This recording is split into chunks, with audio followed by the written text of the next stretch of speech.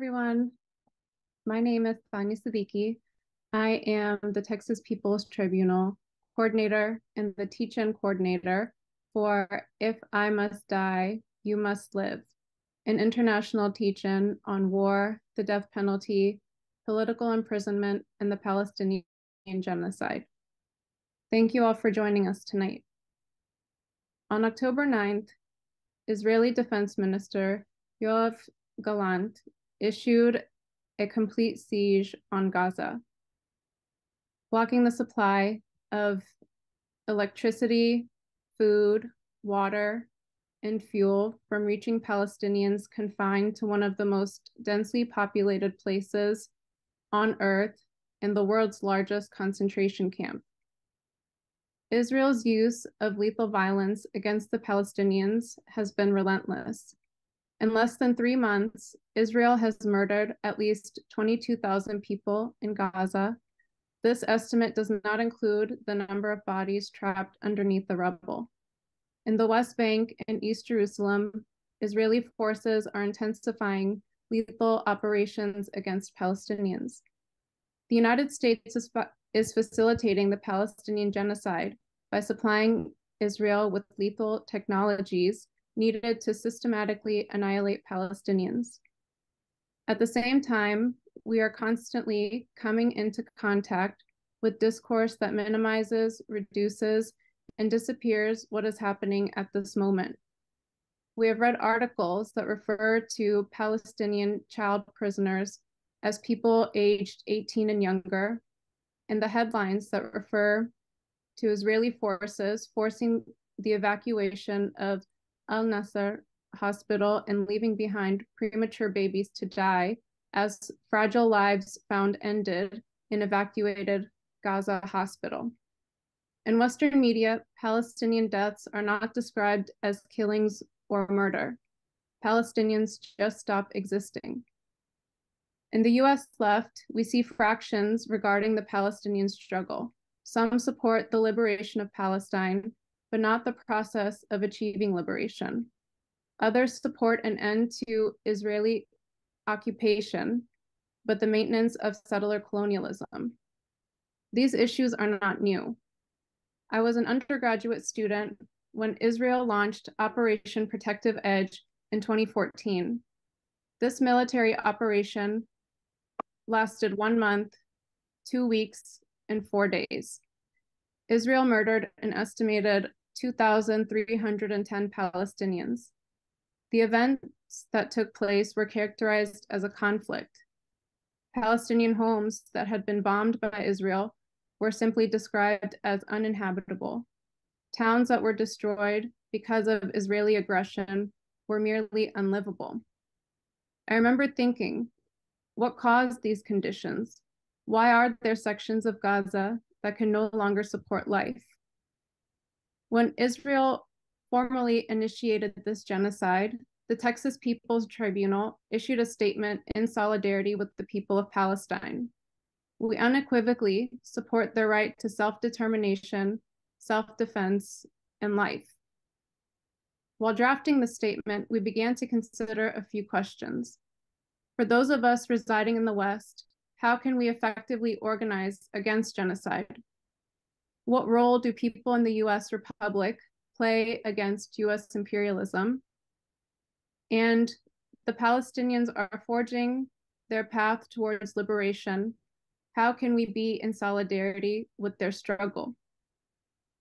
This 3-part program was born out of our desire to connect with others who strive to answer these questions, to foster community and build sustainable movements. We want to initiate this initiative by learning the language and gaining the knowledge that accurately communicates past and present material conditions that have been imposed on the Palestinian people, and how the Palestinians have resisted repression. How were Israel and Palestine's borders created?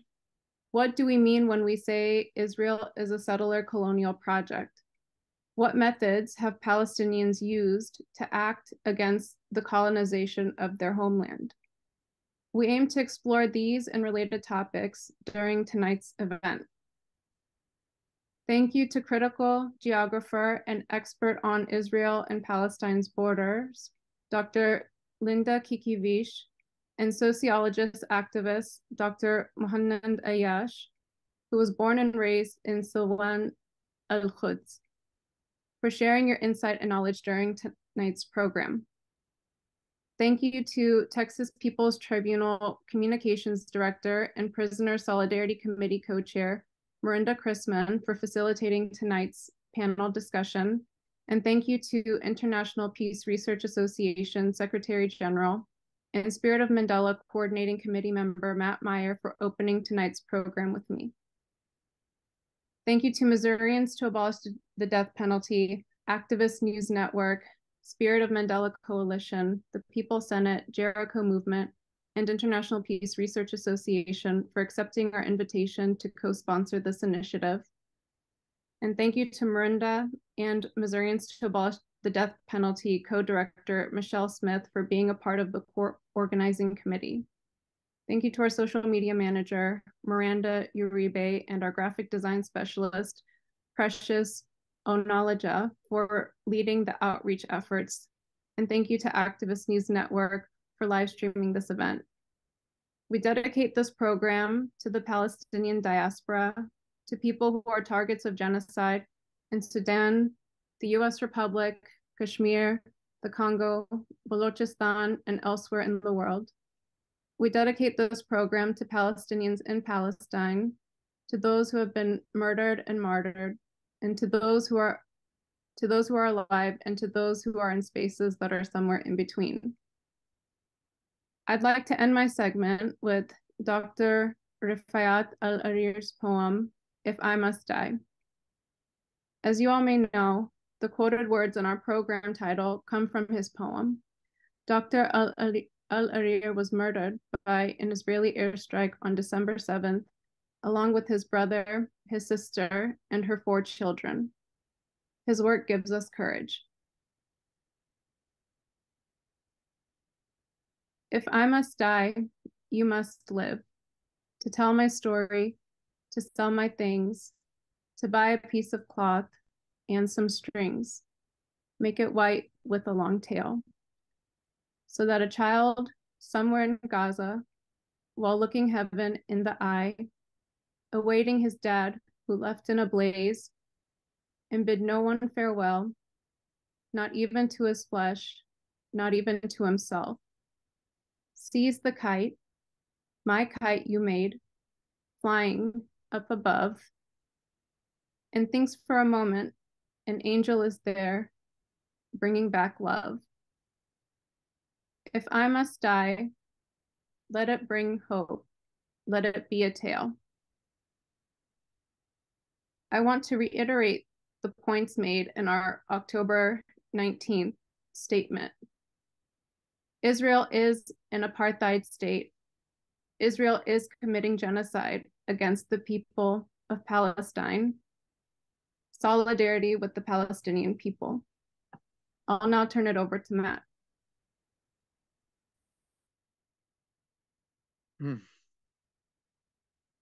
Wow.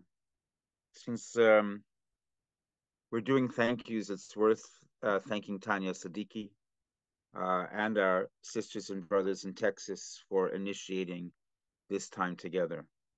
As she said, my name is Matt Meyer. I'm the Secretary General of the International Peace Research Association, and we believe that anyone in the world who says they're in favor of peace has to stand with the people of Palestine for an end to apartheid Israel and settler colonialism. But really, as part of the coordinating committee of the Spirit of Mandela Coalition, for us, it's important to reference that we came together principally just a couple of years ago and helped to host in 2021 the International Tribunal that 70 years after the great Pan-Africanists W.E.B. Du Bois, Paul Robeson, and William Patterson and many others charged the U.S. with genocide against its Black populations and other peoples. 70 years later, in 2021, we said we still charge genocide, and we helped convene an international tribunal with jurists from South Africa, India, Eritrea, Haiti, Dominican Republic, and the US to review charges that eventually led to a finding of a guilty verdict. US guilty of 5 counts of significant human rights abuses, ongoing abuses against Black, Brown, and Indigenous peoples in the US, to essentially say that genocide continues in a slow and ongoing fashion here in the US. So, in raising the question of genocide and how we look at genocide in 21st century terms, it's essential and important to therefore look again, especially as an internationalist group with an internationalist view, at what is happening in Palestine. So, like Texas People's Tribunal, the Spirit of Mandela Coalition also put together a statement, as we've seen hundreds of statements around the world, in solidarity with the people of Palestine.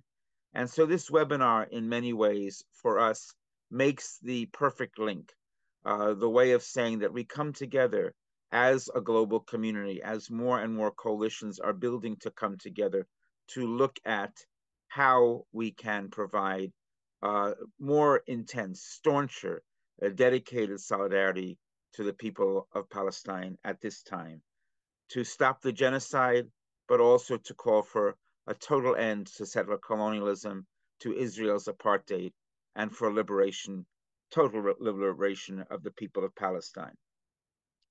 We recognize in this context that Palestine is part of many still occupied peoples.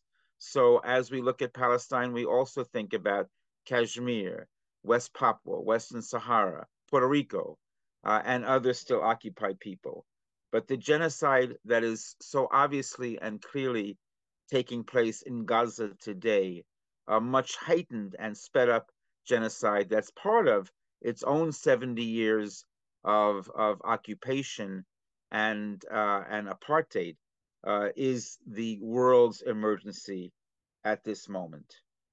I think it's also important for me to say that as a person born of Jewish descent in New York City, still based in New York City, we are at a moment where we are actually and essentially seeing something different. More and more within Israel and around the world, and even in the backwaters of the United States, there are people, younger people, it's a generational thing for sure, people of Jewish descent saying Israel does not represent us, not in our name.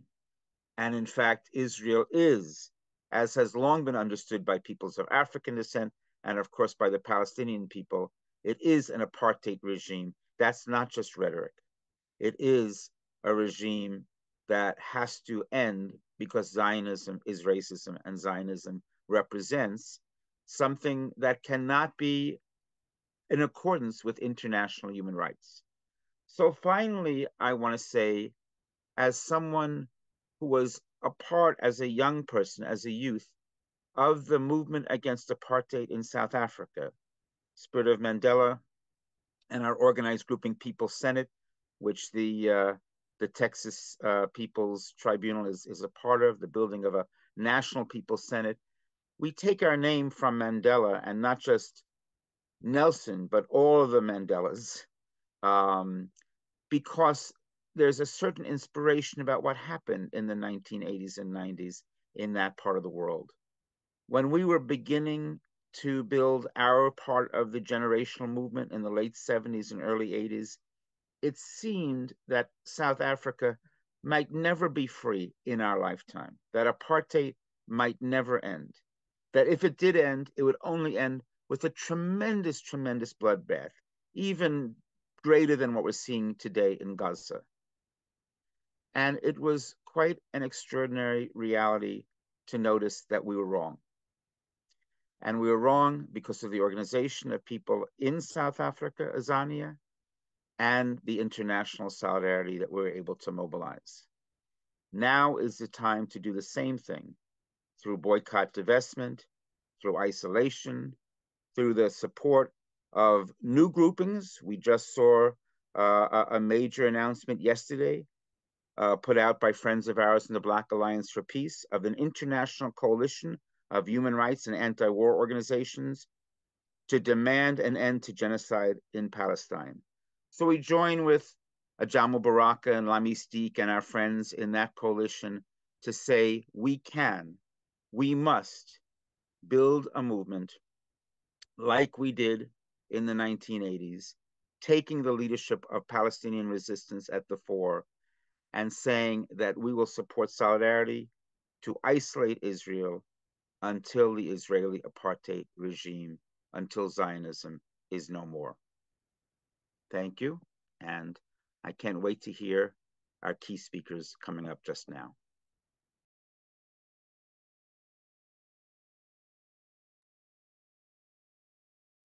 Thank you, Matt. Thank you, Tania. Thank you to everyone here. Thank you for this gathering.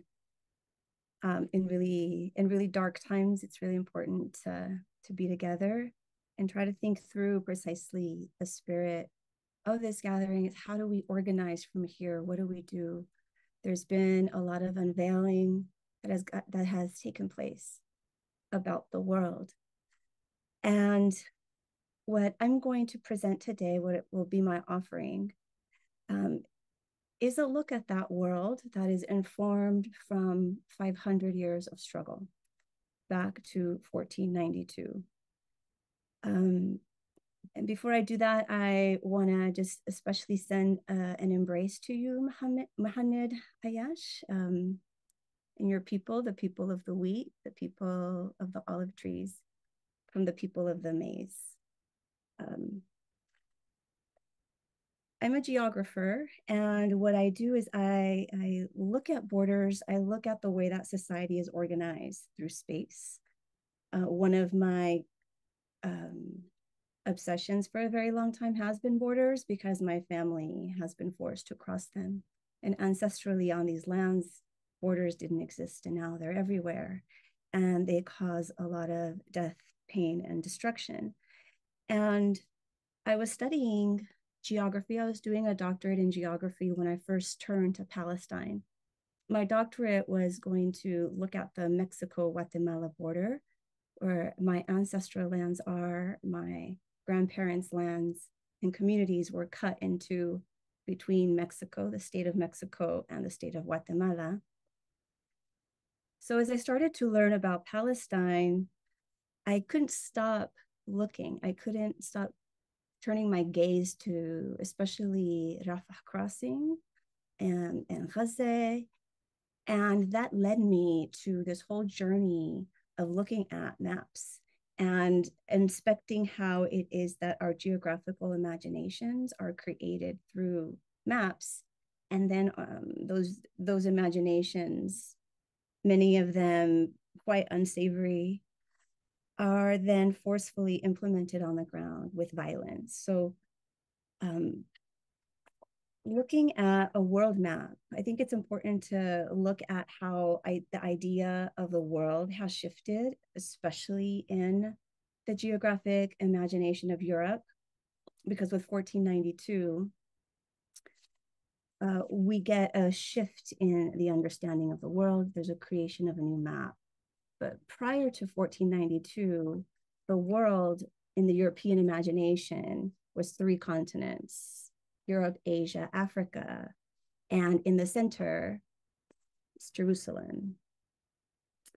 And this is important to recognize, in particular, because Europe and Asia are not 2 continents. They're one great landmass called Eurasia. But in the European imagination, Europe is its own place, it's its own continent. And so it has created this division, Europe, Asia, and Africa. And actually this map is a replica of it, even though it's from 1581, shortly after 1492. And you can tell because there's this blob of territory down here, which is us, which they would call the Americas. It didn't fit into the world map, but the center of the world as Jerusalem is still persistent in the European imagination, and in particular in the Zionist imagination.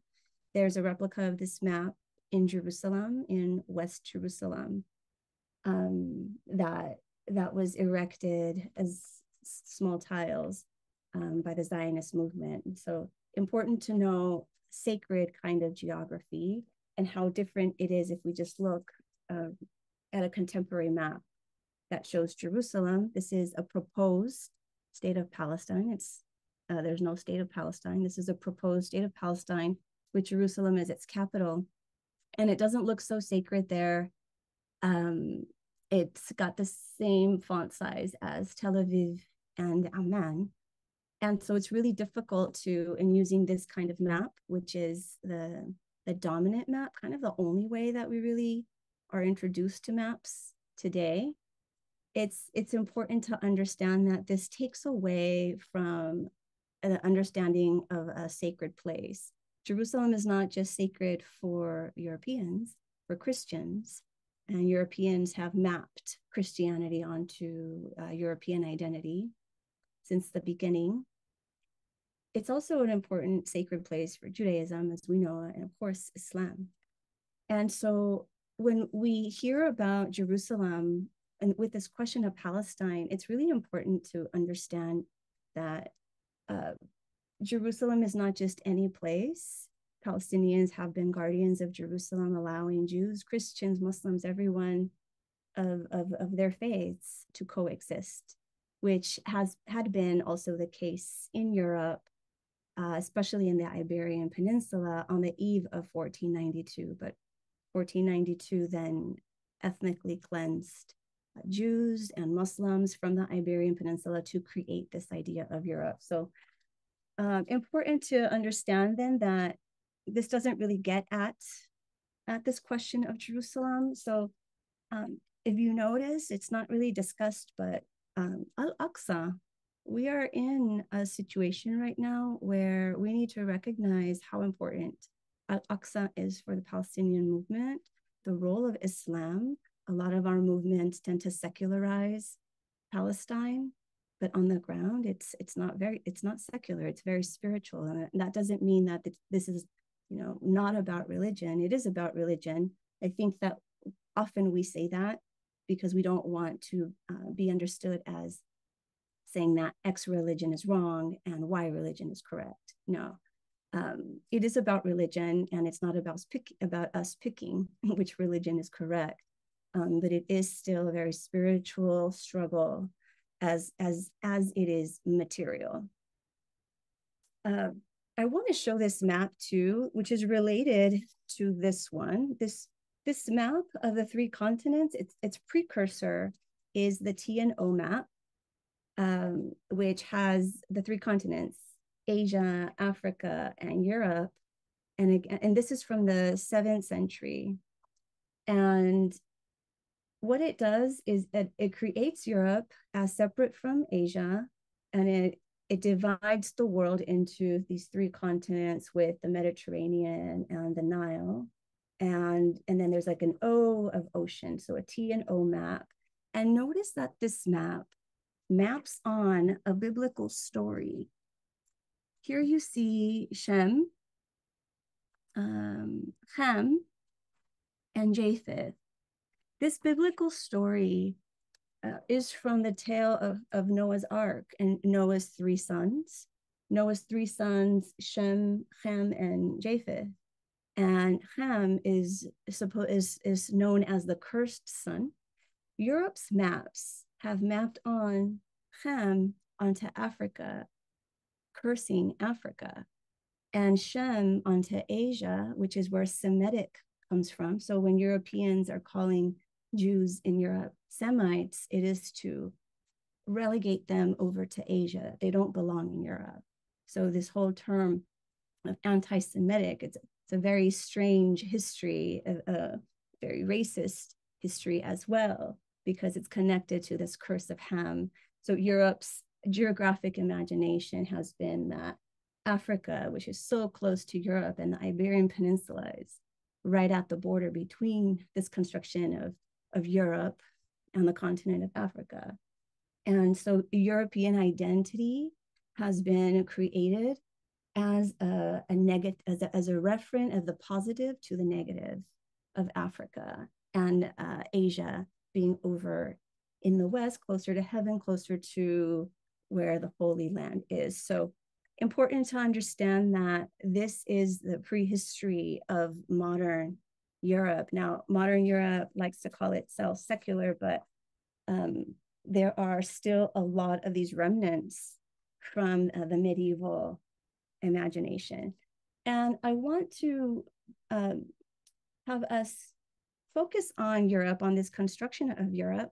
Europe, for many scholars, the birth of modern Europe comes either at 1492, when the Europeans found our lands here, or in 1453, when the Roman Empire fell.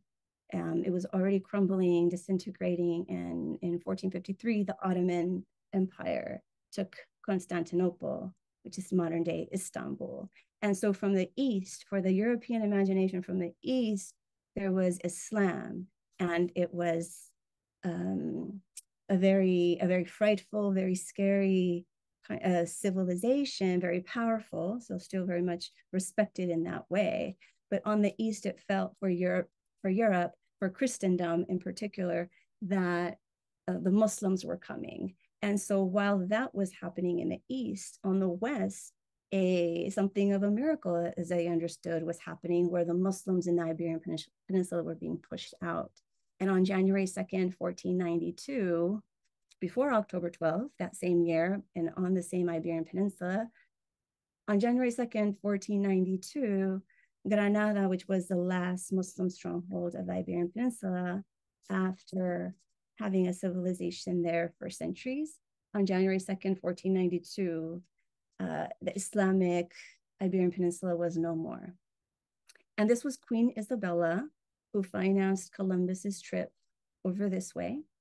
And their conversation about his trip, because he was actually in Granada, waiting for Granada to surrender before he would, have a conversation with Isabella, and they would talk about how they can get Jerusalem next. So remember, in the geographic imagination of Europe, what Jerusalem means, right? It's the center of the world. So after taking Granada, Isabella and Columbus's scheme was to take Jerusalem next, but by sailing west, because over in the east were the Ottomans, the Mamluks, Muslims, Islam. So when Columbus reaches these lands, reaches the Caribbean, encounters, immediately enslaves, and begins a genocidal campaign against the Taino people in 1492, he returns to Portugal with some enslaved Taino people with him. And the Portuguese find out that there are these new territories. They don't necessarily know that it's a new quote unquote world, but the Portuguese want in on these spoils. And so the Portuguese and the other Catholic monarchs of the Iberian Peninsula, who become the Spanish, so Isabella and Ferdinand, they start to fight. And so the Pope steps in because he does not want them to fight. And eventually, very, very quickly, actually, in 1493, they start to draw a line. This is a map of the world. They didn't have it this way before. They didn't know that all of these territories were here yet in the so-called Americas. In 1493, they start drawing a line, and then again in 1494, that says that everything east of this line, Portugal can go invade, and everything west of this line, the Spanish can invade, which is why here, where is modern day Brazil, that line cut right there. And so in Brazil, they speak Portuguese, and over on the western side, Spanish is spoken. So it's an invasion and a conversion of the world. Notice that the languages that we now speak, whether it's Portuguese, Spanish, English, or French, some variants of French, those were imposed on the peoples here. And our worlds were not respected. Our languages were not respected. We were all forced to convert to Catholicism. And if we did not, then we would be killed. We would get the same treatment that Jews got in Spain if it was suspected that the ones who converted were actually lying.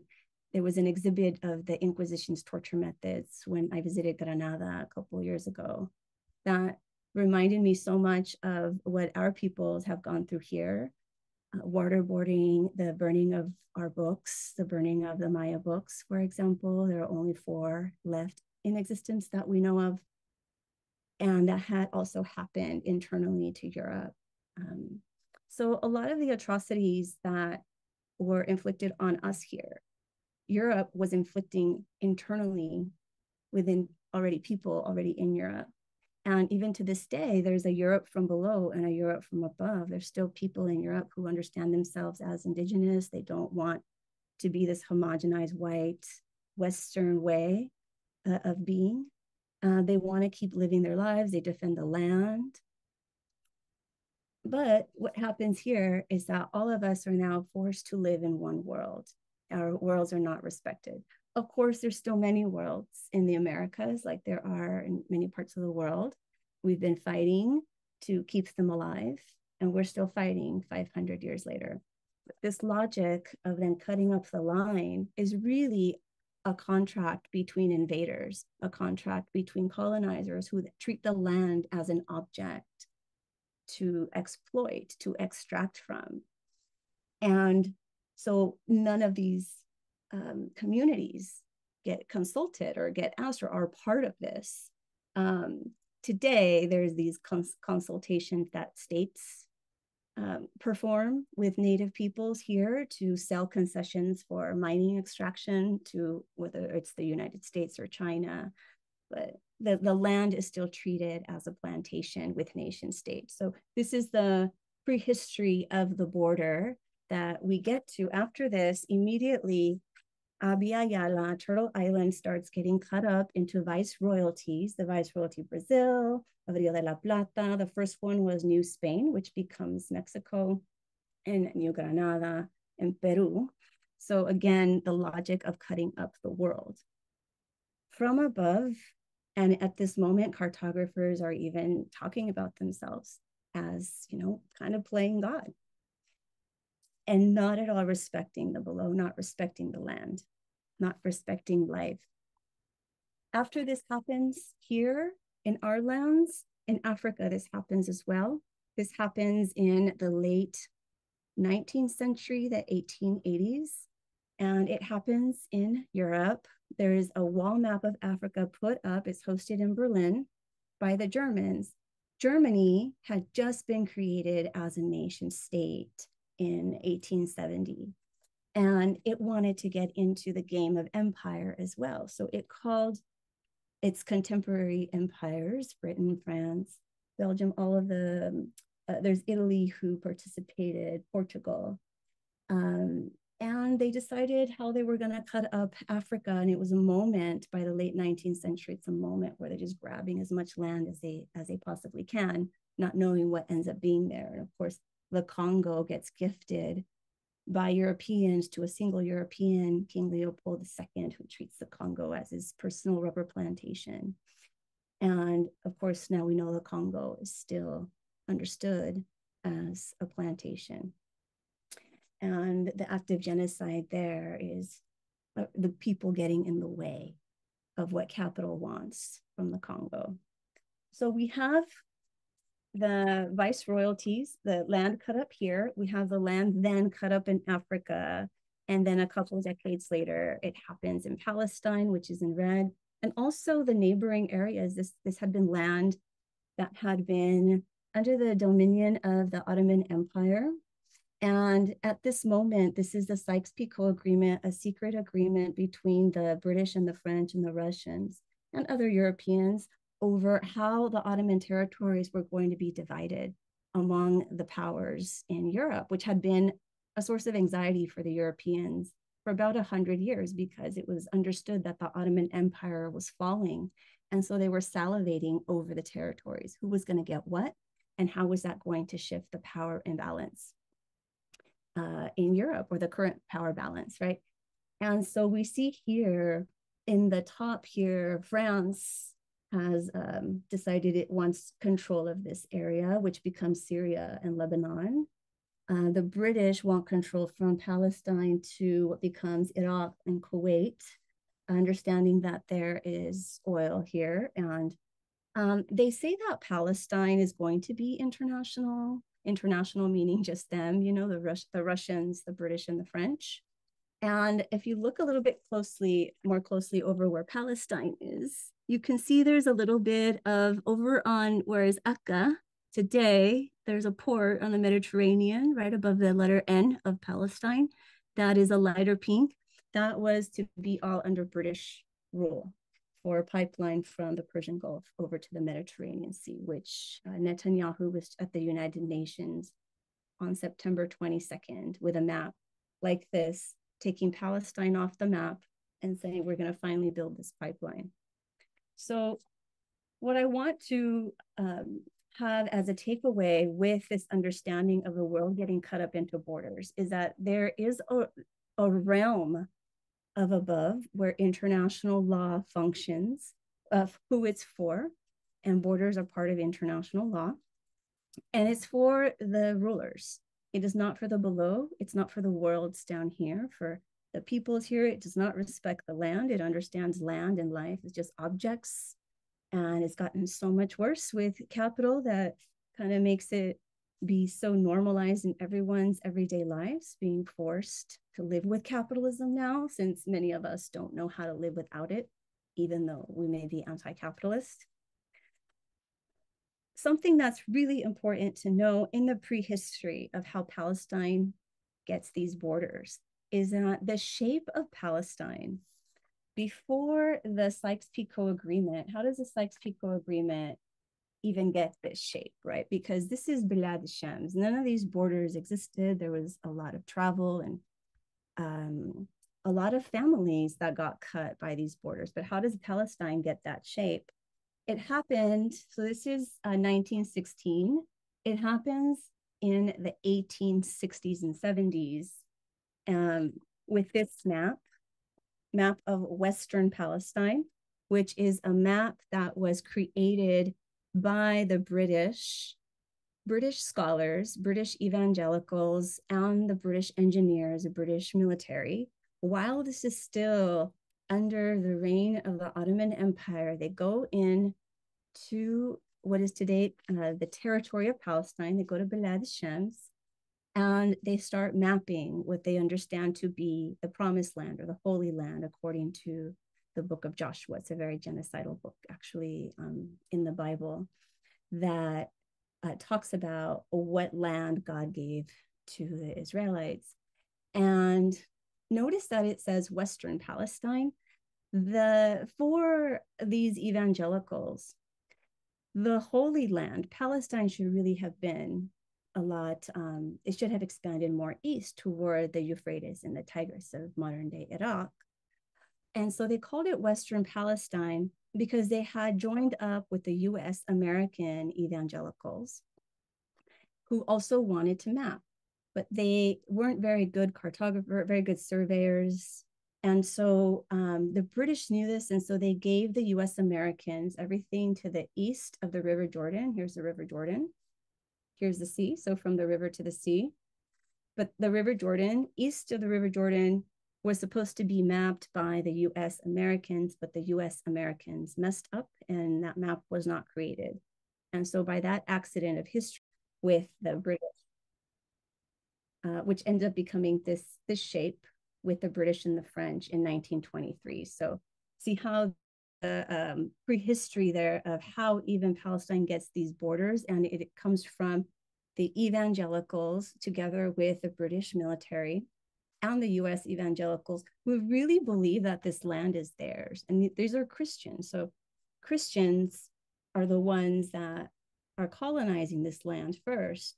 And Zionism ends up kind of being a way to join up so that Jews from Europe can come and settle. So what happens after World War I and the Ottoman Empire falls is that Palestine is cut up, so is Jordan, Syria, Lebanon. All of these new nation states are created. And immediately the British start to map inside Palestine, mapping the land as private property. So here's a little bit. This is Bethlehem, and this is a map from the British colonial administration, mapping out the land, like the orchards, and as private property. And so we get Palestine cut up. We get the world cut up as these plantations, as these domains of rule from the above. And then we get that internally also with mapping land through these cadastres, these private property maps, which was so foreign to the ways of doing in Palestine. I have an essay in Capitalism, Nature, Socialism called When the Carob Tree Was the Border, where I go into more detail about how, quote unquote, borders were understood between people on the land. And it's very fascinating to look at everyday life to see how people figure things out. So like when we're talking the question of how are we going to organize, we have a lot of wisdom from people on the ground, from the below.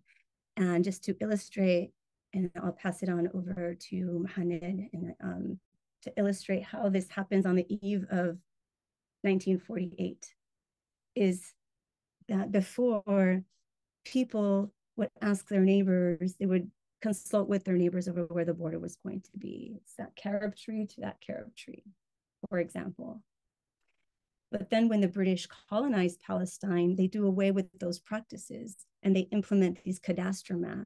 Now, if you have a problem with this border, instead of talking to your neighbor, you go to the colonial administration and you ask them to be the intermediary to resolve these problems. So we see there in that shift how practices of everyday where power is circulating between neighbors, and they're the ones that are going to have to face the consequences of whatever border is decided, right? So they have to look at each other every day. They have to live next to each other. Shouldn't they be the ones that make these decisions? Well, that's the below. The above is this highly bureaucratic central administration that wants to be the intermediary. And so then what that does breaks that practice of building the common together with your neighbor. And it makes it so that people even forget that that's something that we're even capable of. And we go and speak to the above and we ask them to solve our problem. So looking at this question, how do we organize from here when the world is a lie, when they told us that international law is going to prevent a genocide from happening ever again, and we see that it's useless? How do we relate to international law? How do we use it tactically? How do we create something outside of it so we're not stuck and just asking the above for how we should live our lives? I'll pass it on to you, and thank you so much. Thank you so much, Kiki, for that excellent presentation, and certainly for your very kind words in the beginning. I'm really thankful for those. So thank you, and thank you to Tania, Matt, all the organizers for organizing this event. It's an honor to be here and to speak with you here today. I am speaking to you from the homelands of the Mi'kmaq, in what is today called, in its settler colonial name, the province of Nova Scotia in Canada. These are their homelands. They have always been their homelands and always will be their homelands, regardless of the Canadian state's colonial attempt to eradicate and eliminate Indigenous sovereignty. I hope to do my part to one day see Indigenous sovereignty flourish on these lands once again. What I'm going to talk about is a little bit more about the Zionist project, Zionist ideology, and 1940 onwards, and how how we got to where we got, and how we can properly, that the only way that we can properly contextualize Zionism and the genocide of the Palestinian people is through the concept of colonialism and the concept of colonialism and decolonization. Kiki did a wonderful job laying out the foundations of colonial modernity. Basically, in a nutshell, colonial modernity is the idea that it's a concept that describes how everything that we take for granted in how we organize socially, politically, economically today in our world, everything from the nation state to the modes of sovereignty that we have, to capitalism, to international law, to democracy, to modern nationalism, they're all shaped by the European colonial project that started in 1492 onward. And of course, the European and later would become the Euro-American colonial project is not just one project that looks exactly the same everywhere. Of course, it doesn't. There's various forms in which that colonial project was carried out. And, we should always pay attention to the differences and the similarities between, direct colonialism, indirect colonialism, settler colonialism, post-colonialism, slavery, and so on and so forth. So all of these are interconnected, though, insofar as they share some general features. And one of those general features through which we can start to understand Zionist ideology is a specific form of racialization. What we saw in this European colonial project is the institutionalization of a dehumanizing racialization, meaning that, and this especially starts to intensify in the 18th and 19th century, this institutionalization of this dehumanization. So the form of racialization that dehumanizes all non-whites starts from the 1400s. But by the 18th century, it becomes so intensified that it's now institutionalized, meaning, there's academic disciplines and scientific disciplines claiming to have established once and for all, the factual basis of hierarchy, the racial hierarchy, and why the white people are, the white race is superior to all others, et cetera, et cetera. That form of dehumanization of all that is non-European and non-white is very much part of this story and is at the root of the emergence of Zionism. So, anti-Semitism has existed for quite a long time in Europe. But it achieves a different level of discrimination when that sort of colonial racism and institutionalization of that colonial racism starts to turn inward into Europe. What had been practiced overseas in the colonies starts to appear in a very institutionalized way within Europe. And all of a sudden, European Jews, who were as European as any other European, became scapegoated and casted out of European society as somehow an inferior race that no longer or does not belong to Europe and should not be allowed to remain in Europe. This is what Césaire called, the boomerang effect of colonialism, of the brutal forms of racialization in the colony turning inward into Europe and then racializing certain groups within Europe as racially inferior, as subhuman, as not deserving of any rights or consideration as human beings, and so on and so forth.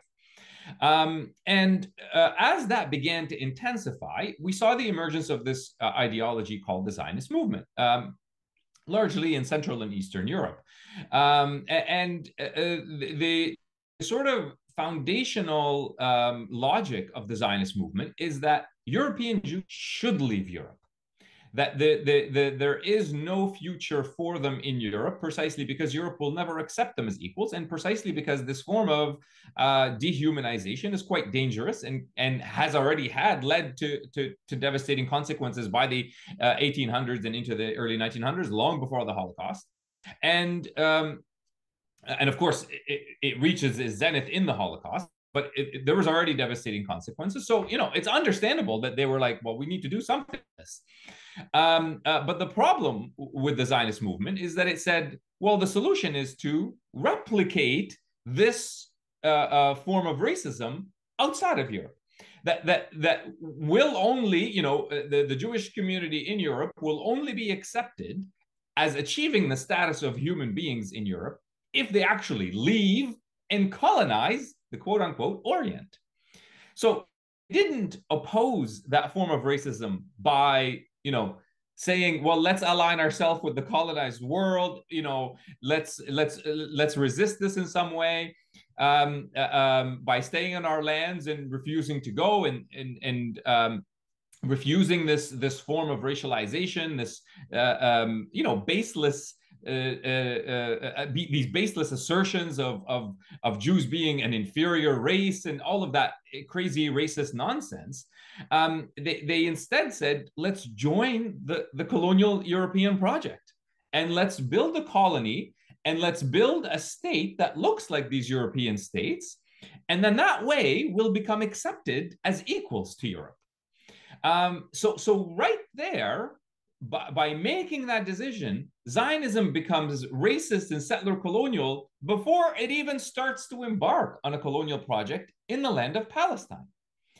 Because it had already now adopted that logic and that way of thinking, that there is such a thing as a hierarchy of races, that they were somehow, not deserving to be in Europe, and that they have the right to go and colonize the so-called Orient. Brown or black people at the time, it wasn't decided yet that it was Palestine, Uganda was considered, that they could colonize those people because they're backward savages anyway. So we can just remove them from their land the way that other European empires have been for already at this point, hundreds of years.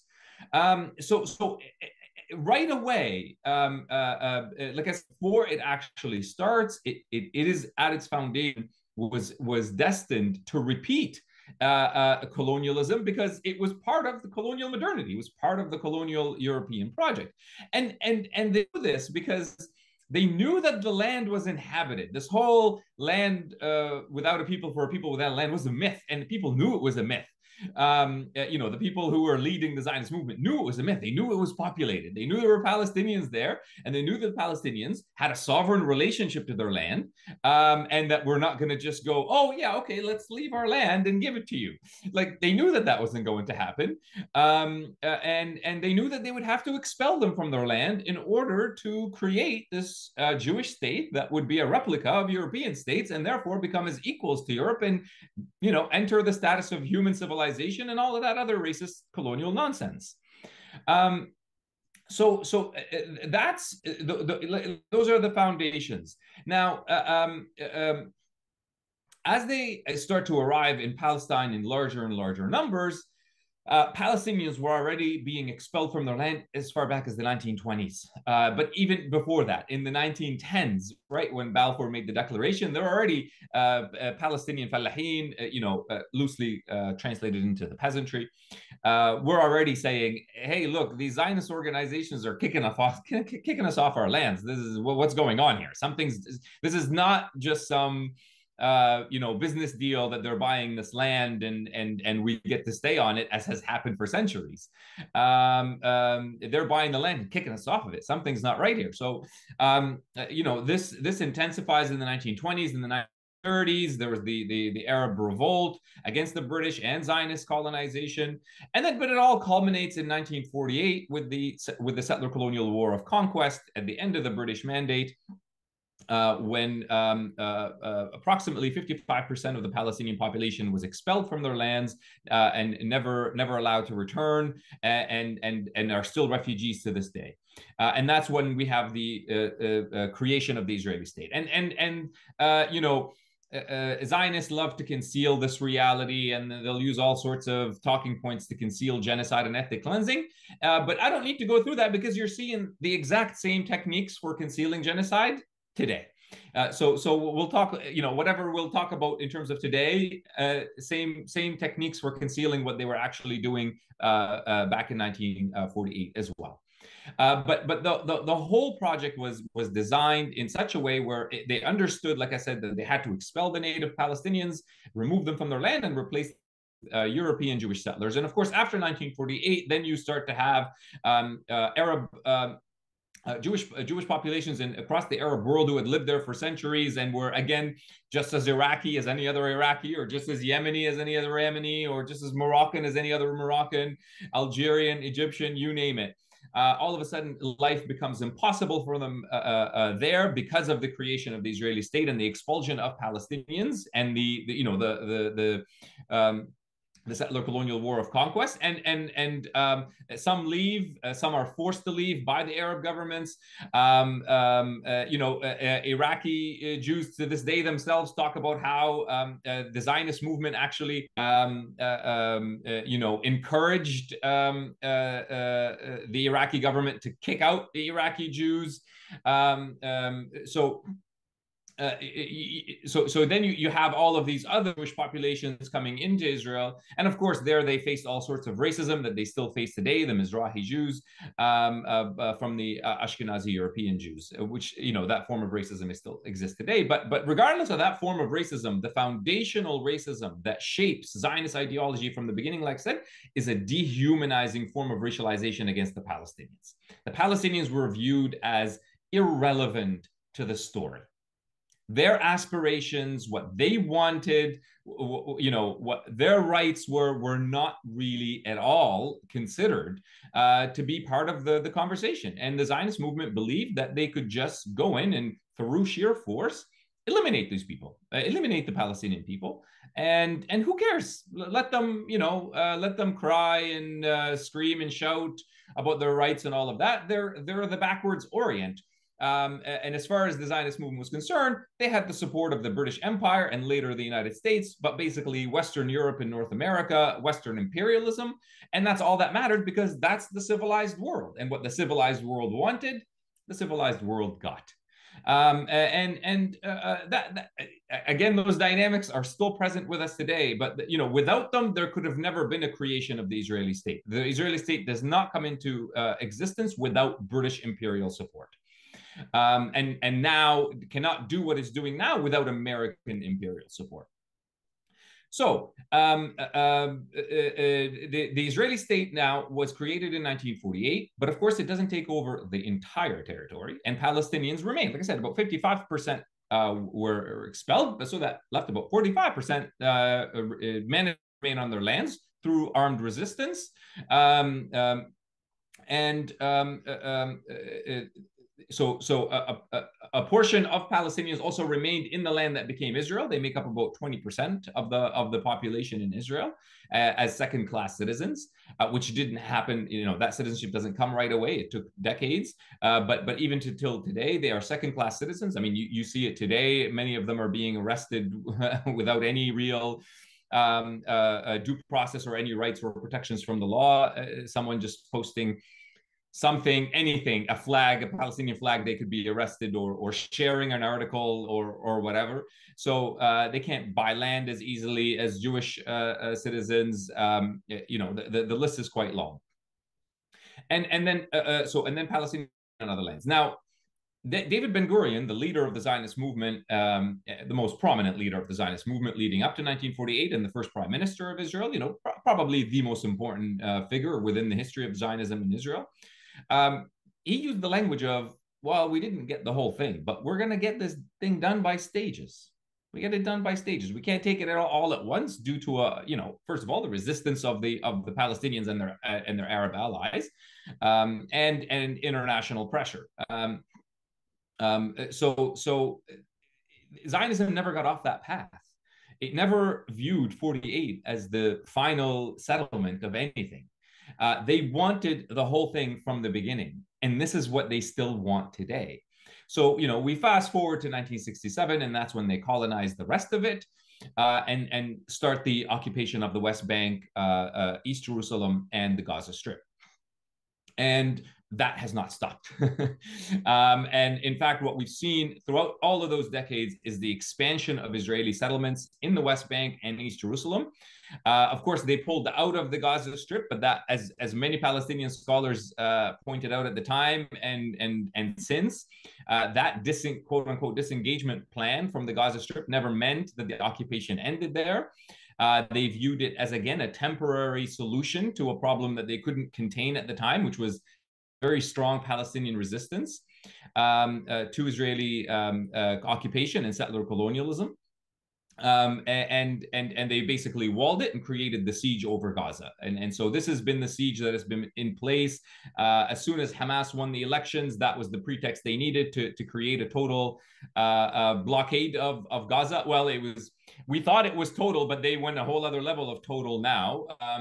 And that's been in place since 2007, I believe. Sorry, the date might be off a year, but I think it was 2007.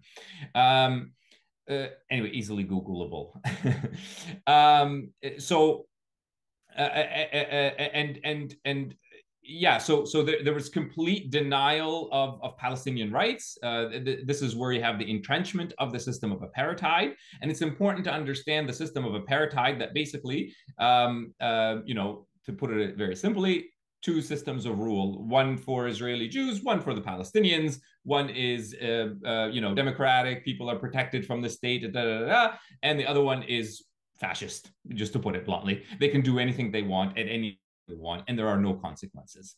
So they've been suffocating Palestinian life for decades, trying to basically destroy the Palestinians' will to resist. And let me now sort of shift focus to that Palestinian resistance. Because that's a critical part of the story that is never told in places like the US, which is a staunch ally, of course, of Israel, because the US sees it as it's a critical imperial outpost in the region, just as the British Empire did.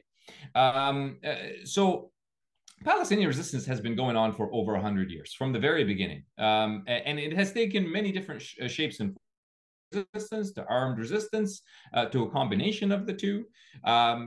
Palestinians have used, labor strikes, have used hunger strikes, have used, political campaigning and advocacy overseas in Palestine.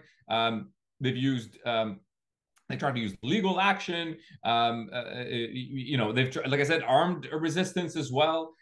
So there's been a whole host of forms of resistance that Palestinians have undertaken to hold on to their land and to try to reclaim their land and the right to return to their lands. One of, I think, the most extraordinary examples of Palestinian resistance comes in the first Intifada.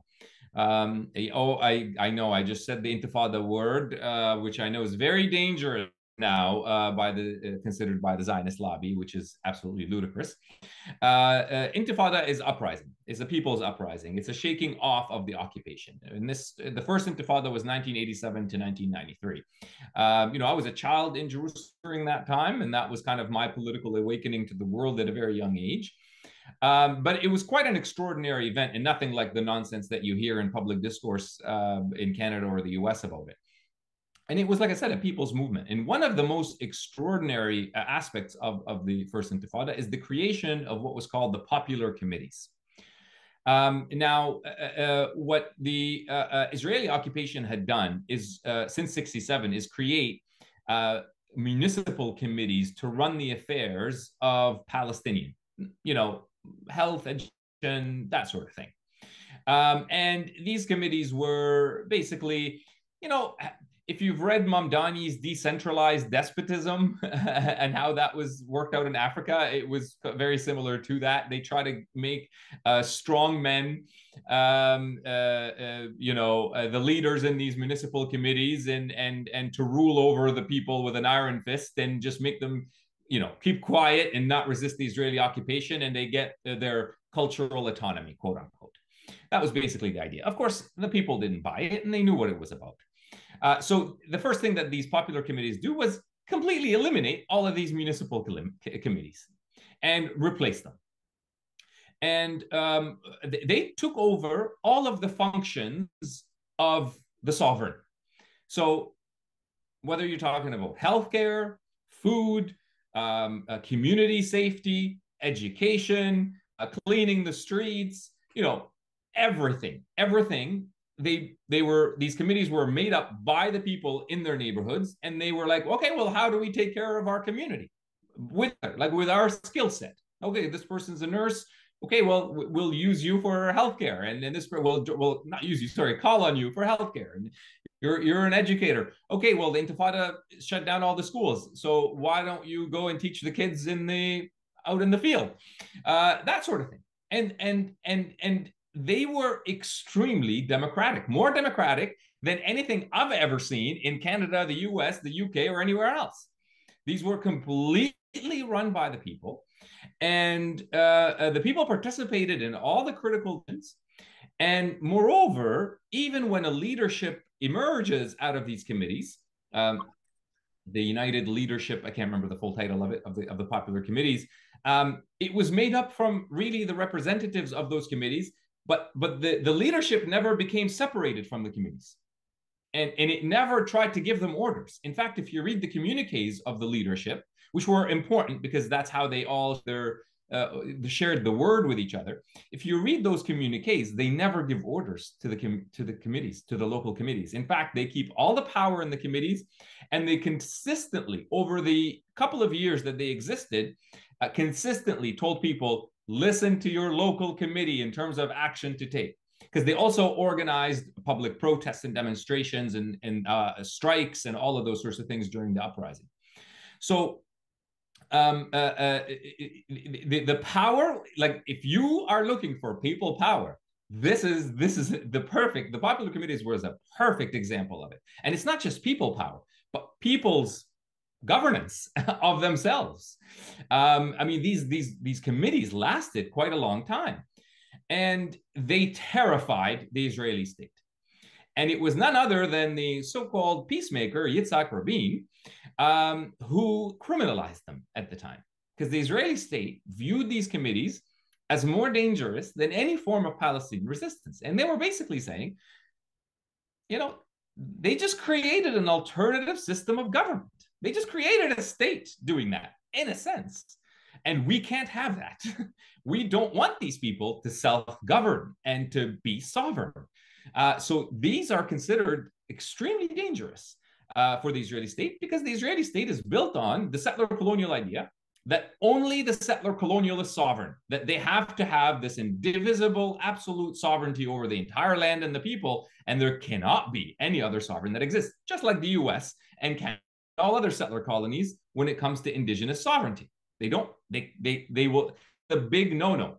Canada's going on about reconciliation and all that. Mention real sovereignty to any Canadian politician, I don't care how progressive to the left they are, and they go, okay, let's back up on that one, right? Because settler colonies, by definition, cannot tolerate indigenous sovereignty. Same thing here, and so they criminalized them, and unfortunately that was effective. And there were other reasons why they also started to fall apart a little bit, but that was the big one, because as soon as they were criminalized, people started to get arrested. Some people decided to fight back. So now it turns into a little bit of more armed resistance, which means you can't have everybody involved anymore. The second you go into armed resistance, you got to go underground more, et cetera, et cetera. These are other questions that if people are interested, we can get into about like the what happens usually when you take up armed resistance. But it just made it much more difficult to continue these forms of mobilization. So unfortunately, that form of criminalization worked. And like I said, there were other reasons as well. But I mean, this example shows you in stark clarity why we talk about Palestine as a decolonial struggle and why we talk about Israel as a settler colonial struggle. Because the Palestinian struggle is decolonial precisely because it offers an alternative way of organizing social and political and economic life, a way that is an alternative to the world of colonial modernity. Israel replicates everything that we know colonial modernity has created. It replicates settler colonial sovereignty, that absolute indivisible sovereignty. It replicates a form of the state where, it's not real democracy. People don't actually get to participate in their governance of their everyday lives. And in many other ways, exclusive nationalism, et cetera, but not in these committees. When the Palestinian people decided and had an opening to create their own modes of social and political organization, they didn't look anything like that. They look like real participatory democracy. They look like a sovereign relationship to the land that does not claim divisible absolute lordship over the land. It was a form of leadership that emerges that doesn't try to then give fascist dictatorial orders to the multitude. So, and it was precisely that the Israeli state viewed as so threatening to its foundation. So what is its foundation then? Its foundation is colonial modernity. And there are many other examples like this that we can go through where you see in stark clarity the decolonization struggle of the Palestinians and the settler colonial logic of Zionism in the Israeli state. And that's what we see intensified today. You can't make sense of the attack, the genocidal attack on the Gaza Strip, the attacks, the extreme attacks on Palestinians in East Jerusalem, in the West Bank, Palestinians who are class Israeli citizens as well, Palestinians in the diaspora. You can't understand any of those attacks as a liberal state trying to secure its, ensure its security. This is liberal Zionist nonsense that tries to speak this way. I can talk more about liberal Zionism in the Q&A because I believe I'm running out of time here. So, but you can't make sense of it in those ways.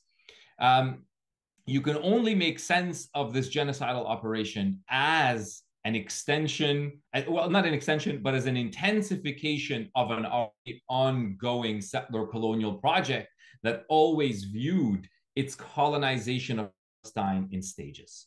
And October 7th gave the Israeli state the pretext it needed to launch into this operation and continue with it today. And let's be very clear, their intention is to expel as many Palestinians as possible from the Gaza Strip, colonize that land, make it Israel, and make it, now under exclusive Israeli Jewish sovereignty. That is their goal.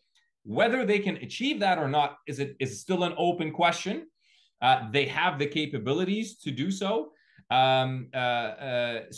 These are terrifying times, and nobody really knows where this is going to end and how it's going to end.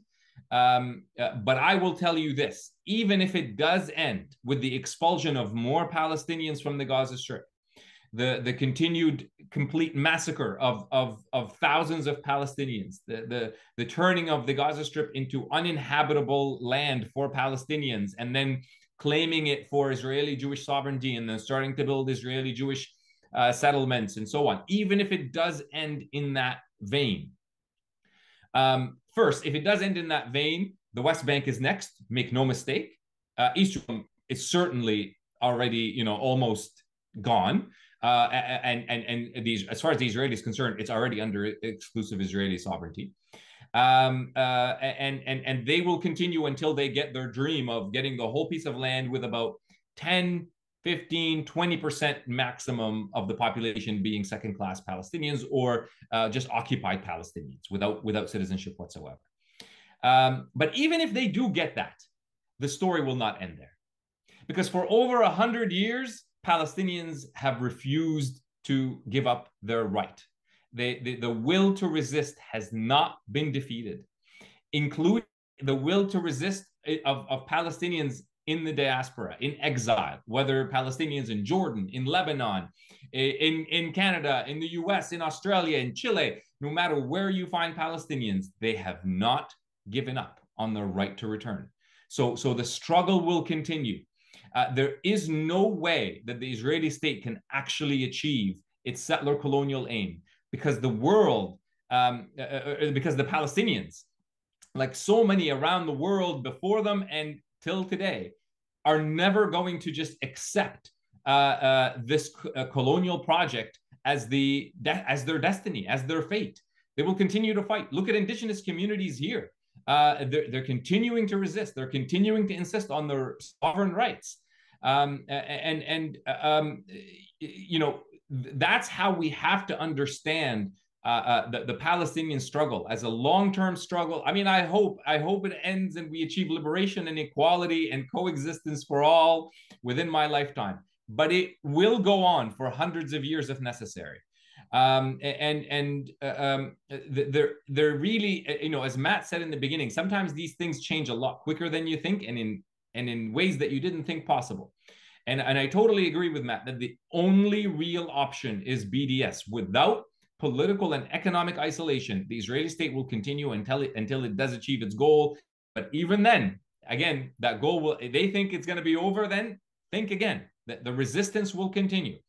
So if we want to prevent this horrific wider war,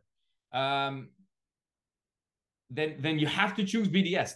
There are no other options. It's either all-out war will come one day, or economic and political isolation that forces the Israeli state to dismantle settler colonialism, to de-Zionize. There's no path forward with Zionism. It's colonial and racist root and stem. But there is a room for, of course, for Jewish existence on the land. There's no room for Zionist existence on the land, because Zionist existence on the land means colonialism, settler colonialism, racism, dehumanization. De-Zionization can come about through a long process of economic and political isolation of the Israeli state and placing great pressure on it. So that has to be part of a larger anti-imperial strategy and an anti-imperial struggle against the US and its allies like Canada. This world of colonial modernity has wrought death and destruction for millions of people. And nobody will be free until we really dismantle this world of colonial modernity and reimagine our social, political, and economic worlds. And the Palestinian struggle is a microcosm of this larger struggle. And I do think that if you do care for anything that is anti-racist, anti-colonial, anti-imperial, then you have to care about Palestine. And if you don't join the Palestinian struggle, then I'm sorry, you're not doing the other ones. You're not actually anti-colonial, you're not anti-racist, and you're not anti-imperialist. So I'll end it there. Thank you.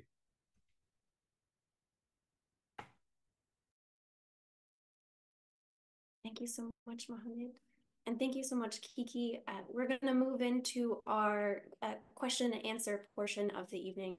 I appreciate you both so much for sharing your work. I've learned quite a bit from it tonight. You both spoke quite a bit on above and below and just separation from either map making to systems of settler laws and apartheid, and talked quite a bit about how separation from and desecration of the land, past and present, has played into colonization. I was wondering if either of you could speak to what decolonial stewardship rather than ownership of land might look like, or expand upon that. Thanks, Muhannad. Decolonial stewardship of land. It begins with the recognition that humans are not superior to non-humans, that humans are not the owners of nature, that nature is not an object.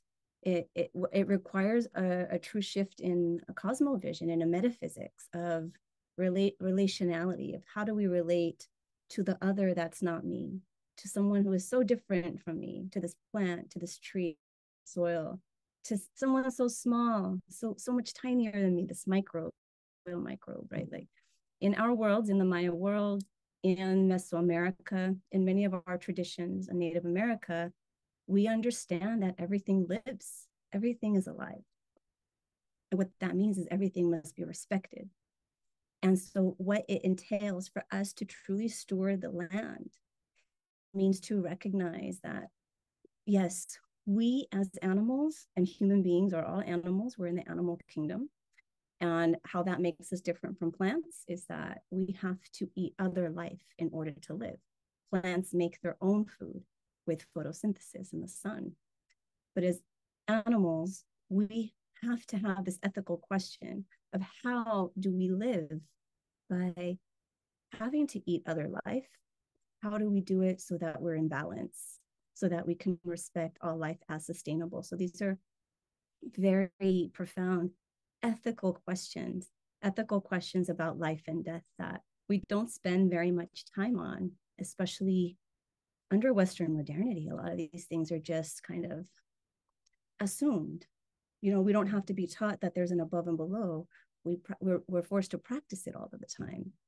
With, for example, in schools, we get ranked according to how intelligent we are, according to very, very narrow measures, A, B, C, D, F, right? Like, and there's always this ranking that makes it very difficult for us to develop ourselves and all of our beautiful differences, like Muhannad, how you were talking about, like with the reorganization of life, like superpowers is what? How could we, with everyone's difference, create this society that needs everyone's differences in order to be strong? So the idea of being strong because of differences, not in spite of our differences.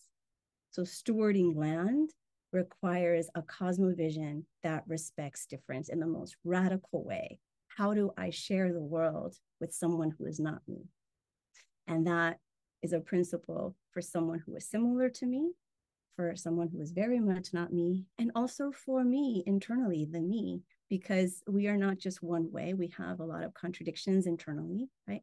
It's understanding this I am we of the Bantu people all over Africa, understanding of the me as a collective. If I were to then summarize the response, to steward the land, it requires that we understand each other as a greater collective, not as the individual, the hyper individual of Western modernity. 100% agree with everything that Kiki said, and this how you view land is how you view people. If you think that you are the lord of the land and you objectify the land and you get to instrumentalize it to suit your interests, that's exactly what you're going to do to people. Because you know why? Because the land is life. So that's your view of life, is that I can be its lord. So if that's your view of plants and animals and seas and rivers and all that, that's also going to be your view of people. Because again, that's your view of life. Let me give you an example from Palestinian Fallahin to speak to this as well. And I sort of referenced this a little bit in my presentation. So under the Ottomans, the empire was more or less decentralized. So it didn't practice the kind of sovereignty that then we see with the sovereignty of the European empires. Now, it went through different stages where sometimes it was more centralized and sometimes less. And the more as it became more, you saw more resistance, by the way, because people were like, I didn't sign up for this, including Palestinians. So the Ottoman Empire is like, we were fine with you just collecting a few things, and okay, because you have more guns than us, but like you're not ruling us, right? Like so that was kind of the deal. And when the Ottomans overstepped that, there was armed resistance. But so one of the sort of reforms that the Ottoman Empire did in the 1800s, land reforms, wanted more people to sign on, official papers that they own these lands, right? That they own their lands. And a lot of the Palestinian Fallahin, which is the overwhelming of the Palestinian population, like 80 to 90% of it at the time, they were like, well, first of all, the land is owned communally. No individual owns it. But even if there is like a leading clan or something like that could put their name down, they're like, well, I don't want to put my name down because now they're gonna know I exist. They're gonna come and recruit me and make me go fight in their army, or they're gonna make me pay taxes to the Ottomans, and I don't want to do either of those things. So sometimes they just put someone else's name on. And it was usually an absentee landlord that was actually also playing a game, unfortunately, on these fallahin, and actually then took ownership of the land in a capitalist way. Some of those were Arabs, some of them were Turks, and some were European, and so on. But the Palestinian fallahin were like, whatever, it's just a pointless piece of paper that has a name on it. We're the real stewards of the land. We're the ones that know it. We're the ones that live on it. the land, we understand its cycles. We respect it. We love it. It loves us back because of how we treat it, and that sort of thing, right? Like, so they were like, that's the real owner of the land, not whatever some official bureaucrat has written down in paper that is now stored in Istanbul or wherever else. So it was not until so the owners of lands were more or less, like I said, absentee landlords that were capitalists that would be like, okay, the Falahin stay on it, but then they would, of course, like collect. They were basically feudal lords, and the Falahin were fine with that arrangement so long as they got to stay on their lands. And then when the Zionist organizations came and started buying land and kicking the Palestinian Falahin off the land, that's when they were like, something's wrong here. I'm not okay with this owner because they're kicking me off my land and replacing me with other people to come and live on it now. And then most of them were being moved to city slums and et cetera. Those were the driving force behind the first Arab revolt against British colonialism and Zionist settler colonization. But that was the view of the Palestinian Falahin of land as stewards, that the only meaningful relationship was the one that they had, not the capitalist notion of ownership. Thank you both so much for that. My next question is, why does the occupying state of Israel require anti-Semitism to exist? And how can you reject the weaponization of anti-Semitism and our solidarity with Palestinian liberation?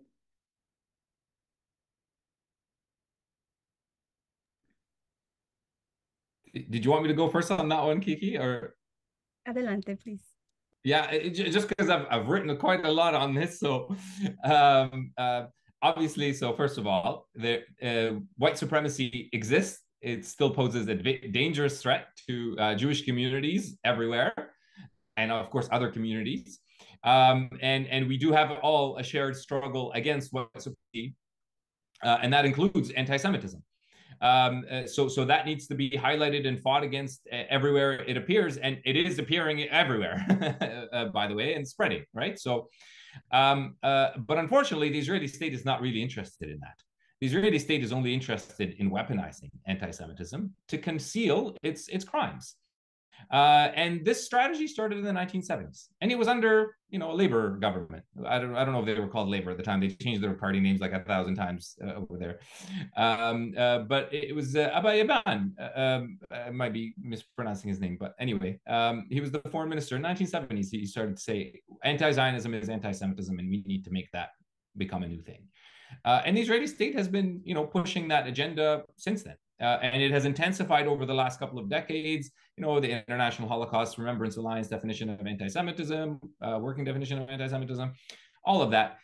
When you look at their definitions, they're all on Israel.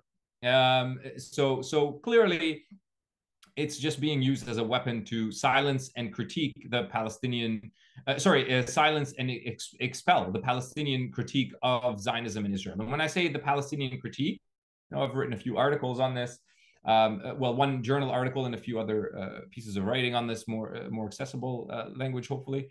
But the Palestinian critique is the one that is based on the Palestinian experience of Zionism in Israel. So it is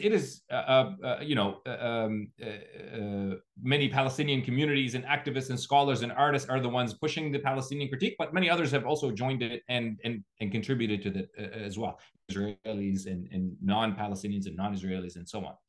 But yeah, it's based on the Palestinian experience. And just as Israel expels Palestinians from their land and seeks to erase them as political entities, as sovereign and free beings on their lands, they want to erase and eliminate their knowledge and their discourse. And that's a big part of the weaponization of anti-Semitism. And this has dangerous consequences, of course, for Palestinians, but also for Jewish communities. Which I've, again, talked about quite a lot in other arenas, but very quickly, it dilutes anti-Semitism. Because most people look at this and go, this nonsense that they're picking on now, the watermelon is now, a big problem that is part of anti-Semitism. Most people look at that and go, this is nonsense.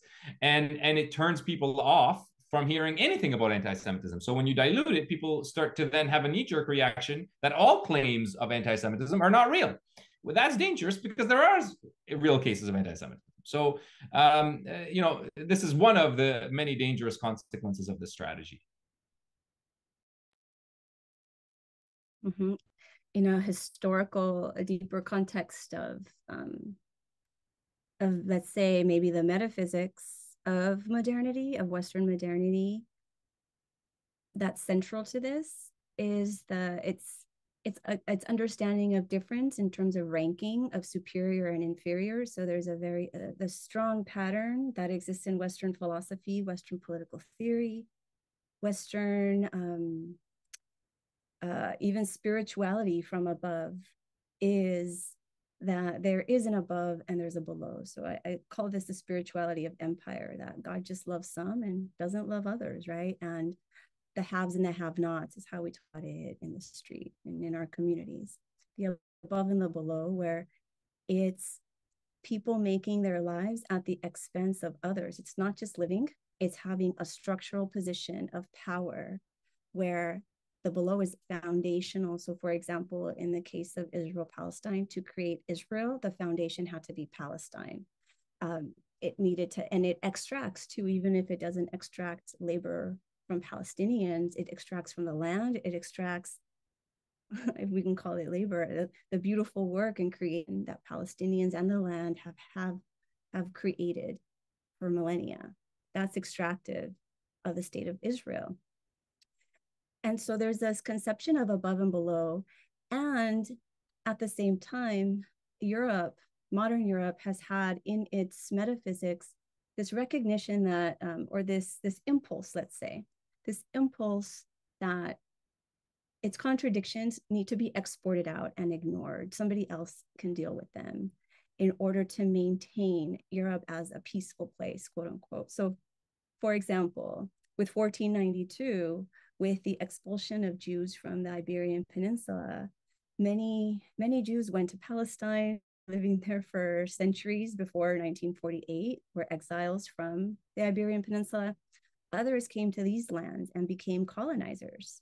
And that is understandable psychologically if you are living in an imperial world and you're trying to survive. The only option empire gives is to go above. You need to shift context and go find a below. And we were the below. These lands were the below. And this happened also with Muslims who were expelled, and peasants who had their lands enclosed by nascent capitalism. And as they were struggling for land, they were told by their landlords, their rulers, hey, look at those colonies over there. There's a lot of land over there. Why don't you go? Right. And so Europe exporting its problems out to others so that it can maintain this semblance of peace. And this is international law. International law was created for Europe. There was a Europe and a non-Europe. Non-Europe is a place of lawlessness, of piracy. International law did not apply in non-Europe until the creation of the United Nations. And that's a whole other conversation because that logic continues of the human and the non-human, of the above and the below. So this question in rights is very flawed because it focuses on the human as the center of life rather than of life. Like, where's the defense of life, right? There's just a defense of the human. And then the asterisk on that is, well, what kind of human? And so then this is where dehumanization comes in. Racialization is dehumanization. The phenotype is the marker. That's the secondary part. The essence of racism is dehumanization. So with Zionism, rather than Europe, the West, recognizing that it needs to confront major contradictions about itself, and we can use the Jewish question as a long-standing one, right? Rather than confronting that, the dehumanization that they have to others who are not how they believe the standard of a human should be, and they've treated Jews this way for centuries in Europe.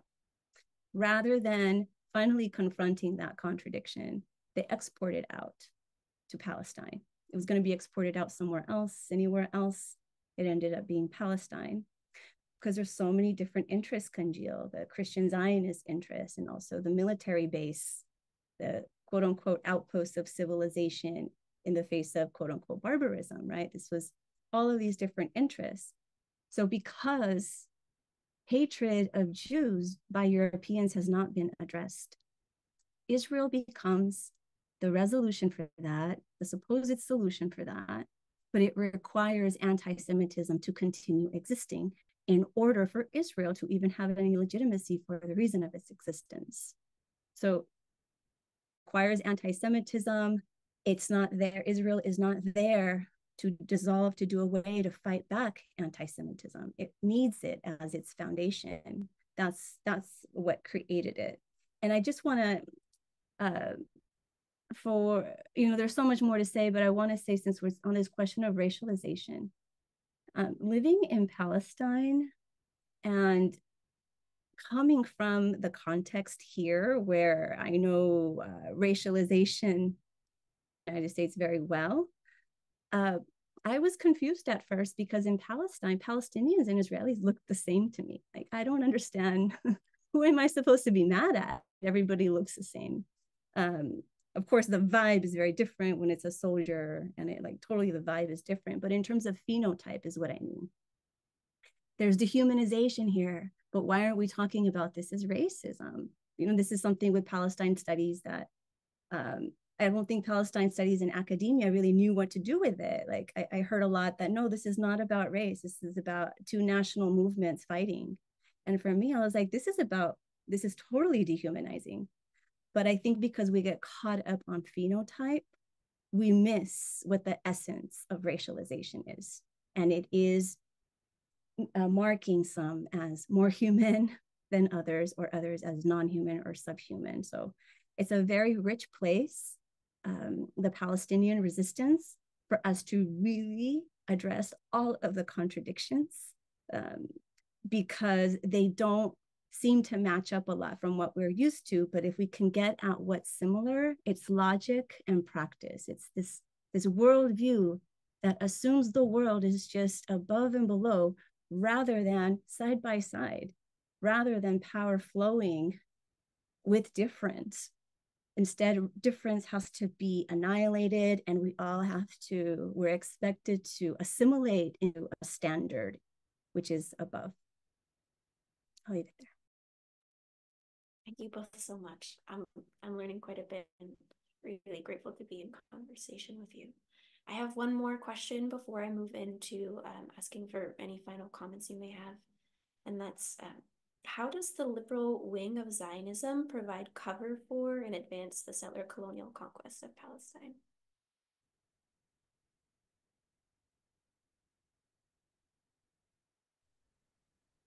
I'm happy to take that, Muhannad, if you'd like. The liberal wing. So liberalism, we can, for purposes of my response, liberalism, the way that I use that term, is to talk about a set of principles about the nature of the world. And one of them begins with the unit of the individual, of the individual subject. And is also this question of rights. So that ends up kind of being the moral compass of something, of whether it's good or bad. Is it legal or not? As if the law has already taken care of these ethical questions, right? So liberal Zionism is really dangerous because it's kind of like the smile, the happy face of genocide. It makes it so it confuses things. It begins with history when a law was broken, not the entire structure of the state of Israel was created, right? So liberal Zionists usually like to talk about the two-state solution, where they maintain Israel in the armistice lines of 1948, and they don't like to recognize the root. So they're usually the ones that call us radical, and very proudly, a lot of us, radical, meaning root. That's exactly where we are. We want to get to the root. And the liberal notion, particularly, and we see this with liberal Zionism, they don't like the root. They like to talk just about the leaves or the color of the tree, not about the entire structure. So that's why liberal Zionism is very dangerous, because it blurs, it confuses.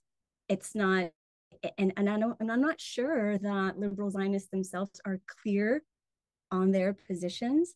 I do believe that for a lot of Israelis, of course, and a lot of Jews around the world, because they've been taught over these last few decades, especially, that no place is safe for Jews, right? They've actually been taught this, and we keep hearing this over and over.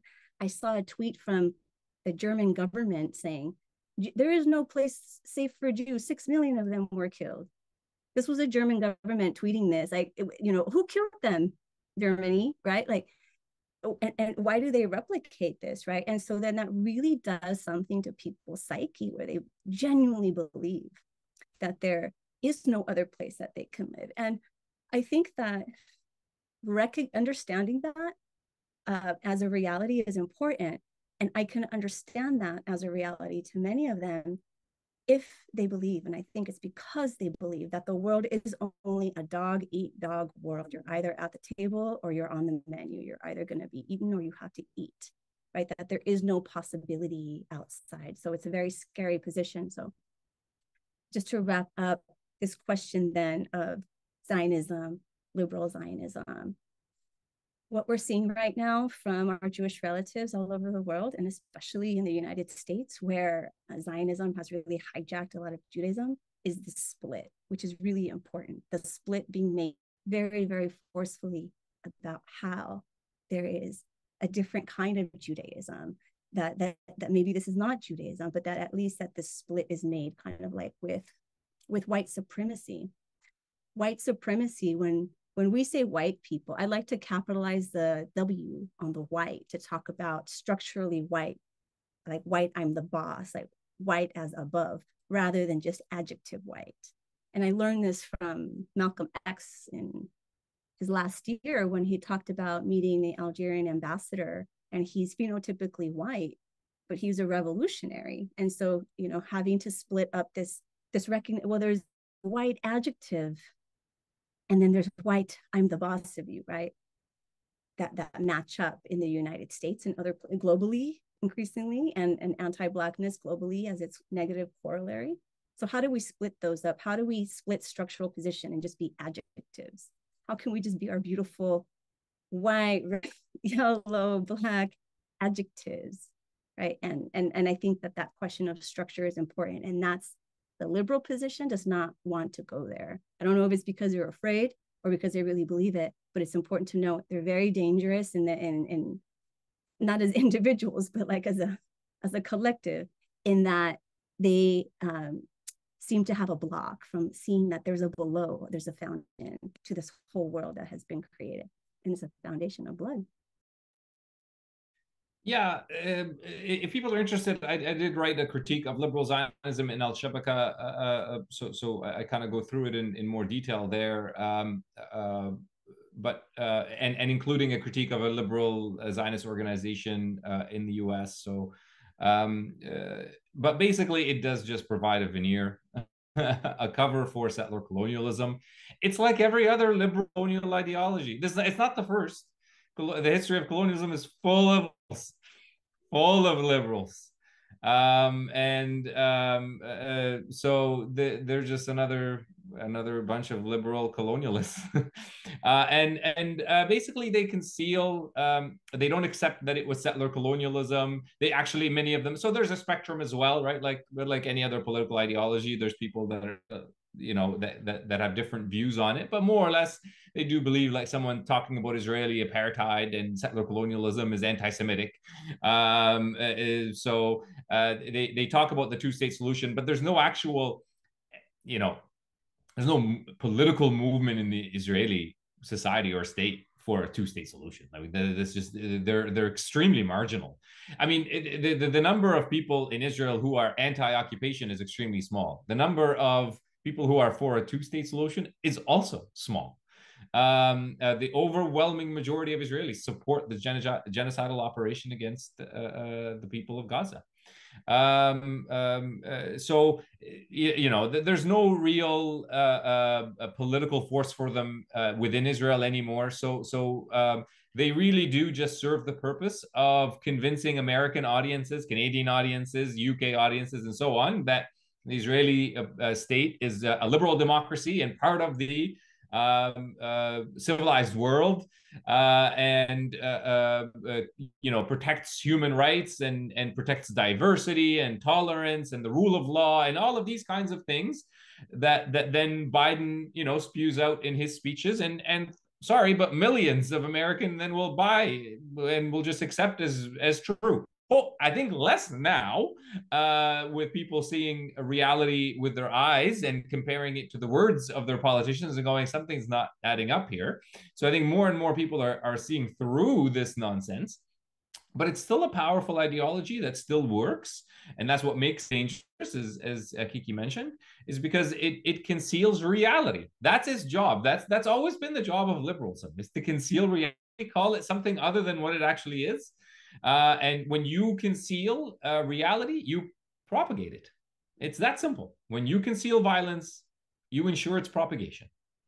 And that's what liberal Zionism does. And it's, it's not, I'm not saying that liberal Zionists plan this out and they know that this is what, I'm sure most of them probably do believe what they say and all of that, but it's irrelevant to me what they actually believe, whether they're genuine or not, is completely irrelevant. It's always about the effects of your discourse. That's the only thing that matters. What are the effects of your discourse? And the effect of liberal Zionist discourse is to conceal violence and therefore propagate it. Thank you both so much. I want to give you both a brief chance to say any parting words before we leave here tonight. And Kiki, I'll start with you if you wanted to leave us with anything. A lot of gratitude for this encounter, and what I'd like to take away from it. What I will take away from it is more about, I really love for us to learn more, like how we learned with Muhannad and how we learned from Palestinians themselves about how to organize life. Like we all can figure it out, and we have for a very, very long time, that there's this whole discourse that Palestinians don't exist because there wasn't a nation Palestine. It's laughable if it didn't have so many detrimental effects in reality. Like history does not begin when Europeans say that we are a people, when the West says that we are a people. So we have this discourse in the United States since the fall, the fall of Europe's implosion. After the Second World War, the US comes in as if it's a kinder empire because it didn't, quote unquote, colonize traditionally the way that the British and the French. And so then it set on it called it development rather than using colonization. It used the word development and it used the word democracy in a really messed up way. And that discourse makes people believe, even itself believe, that we were just waiting to be saved, that we didn't have any civilization, that we didn't have anything until the colonizers came. So what I want to take away, what I'd love for us all to take away from this conversation of how important it is to look at the below. There's already a lot of knowledge, a lot of wisdom from our histories today, and also from our great-grandparents, our grandparents, our parents, ourselves, in thinking about olive trees. I just saw a statistic that it's a little dated, it's a few years old, that it's been 800,000 olive trees that have been uprooted in Palestine with the state of Israel. Like, we don't talk about olive trees enough, when we talk about them or when we hear about them. We hear about them in kind of like the framework of private property. But in Palestine, a tree is not private property. A tree is a family member. That was one of the beautiful things that I learned while being in Palestine, and it made me sad that I had to go there to learn that. I think it would be really great if we could learn more about this question of stewarding the land, because the context we're in is these active genocides, and it's also climate collapse. This is the context of that, right? How are we going to continue living and defending life while we're trying to stop these genocides? Yeah, thank you for that, Kiki. Beautifully said. Look, you know, obviously this is an absolutely brutal and horrific moment that the Palestinian people are going through right now, and it is extremely difficult, and continues to be difficult, and will continue to be difficult for the foreseeable future, sadly. But this is no time for despair for us, wherever we find ourselves. Unfortunately, this is not the first time that Palestinians have experienced such a horrific genocidal moment. There's also been the ongoing Nakba, the ongoing genocide of the Palestinian people. And unfortunately, this is not the first time that colonized people have experienced such forms of brutality. This has been going on for far too long, for over 500 years. And to colonize people across the world and across history, all for the purpose of the one thing that this Euro-American colonial project has only ever stood for. I'm sorry, but it only stood for one thing: power and wealth, and it ain't fucking worth it. And it's going to continue. These colonial aspirations to lord over the world have not gone away. You see them right now. I mean, look at the United States. It sees a genocide, and its response is this: immediately sends aircraft carriers to ensure that it keeps going. And now attacking the one group that is trying to do something to stop it, the Yemenis. They're willing to go to any war to continue their dominance, their world supremacy. So we're nowhere near the end of this. And if we're going to see the end of this, we're going to have to do something. It's not, we can't just sit around and wait for the empire to fall. And if the US empire falls, and the logics remain intact, whoever replaces it will just do the same thing. So we've done nothing. We have to get this about taking serious actions and having serious conversations about radically transforming our world. And there are no shortages of alternatives. There are alternatives you find in Palestine, in indigenous communities across Turtle Island, and in the Mayan civilization, and you know, everywhere across the African continent. There's examples of alternative forms of social, political, and economic life everywhere. There's no shortages of alternatives. We just need to build them. And how do we build them? I only know of one way: economic pressure. And that's how the Bolivian Revolution was successful. The indigenous movement in Bolivia brought the economy to a standstill. That's it. You stop the economy and the regime goes, well, that's it. I can't go on.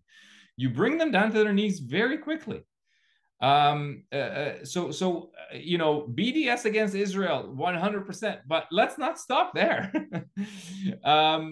You know, one of the wonderful things is that, you know, I hope this brings down Starbucks and McDonald's once and for all, and every single multinational corporation. Why the heck are there Starbucks all over the world? No, there shouldn't be. I'm saying it, right? Like there shouldn't be. That's one way of monopolizing money and ruining people's lives in those countries. I want the local Turkish couple to start their own coffee shop and people to go buy their coffee there, not Starbucks. And on, right? Like, so we need to have these serious conversations about this radical change that will not come about by the elites. They're not going to change it themselves. And it will require people power on a sustained level for long periods of time. And I know that that's not easy and that sounds impossible, but you can start doing it in your own localized ways, like some of you are, and continue to expand and push your work, and hopefully that will eventually amalgamate into something on more global scale. But it's not impossible to do global scale action. And in fact, I'll come back to the example of Starbucks. That's global scale action. It's not like, groups in Kuwait and groups in Turkey got together and said, how do we bring down their bottom line? They all did. They all just said, well, boycott them. People here are doing that too. So you know, it's not impossible for people action to reach those global levels. Not easy, but not impossible. So let's all just you know, my final word is Palestine. Look, it's a losing cause right now, but it's not a lost cause. So continue to the struggle, because we can't make it a lost cause. If it is a lost cause, then we're all submitting our fate, our collective fate, to this world of colonial modernity, and I find that personally unacceptable. Thank you so much, Muhannad. Thank you so much, Kiki. Thank you to all of the organizers. Thank you to anybody who listened in tonight. I will leave us just by mentioning this is the first in a series of 3 discussions we're going to be having in 2 weeks. On Thursday, January 18th, we'll be talking about Gaza and genocidal executions, and then we'll be going on to talk about redefining solidarity. So you can find updates and links for those on our social media, and we look forward to seeing you again. And thank you all so much for tuning in and giving your minds to Palestine. And together we can work to free it. Good night, everybody. Thank you. Free Palestine.